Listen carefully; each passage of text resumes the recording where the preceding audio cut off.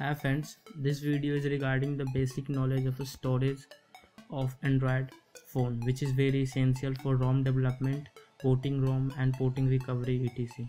Without knowing your disk partition, you cannot port any custom ROM or custom recovery. So before porting any custom ROM or custom recovery, you must know about your partition of phone. So follow the steps from the video to see the partition of a phone.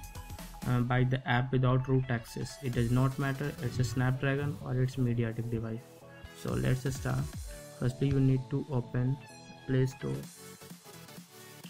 and search disk info in the search bar, and here is the app disk info. So install it. I also provide the link for app in description.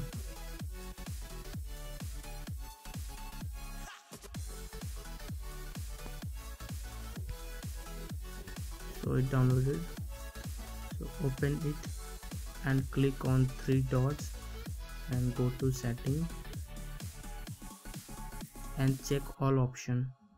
So check partition. So partition name. So file system. Click here.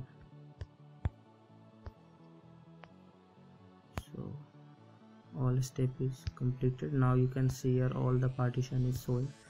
So your first partition which is mounted, that is protect F, second that is protect S, and this is the partition name mmcblk0p3, and this partition name is for Mediatek device.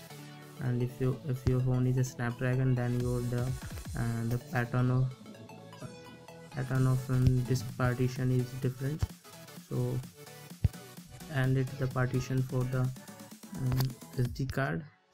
And here is the important three partition of Android phone, where first is system, where in my phone it's mmcblk0p5 which is system partition, and another one that is mmcblk0p6 that is cache, and the last one is mmcblk0p7 that is for data partition.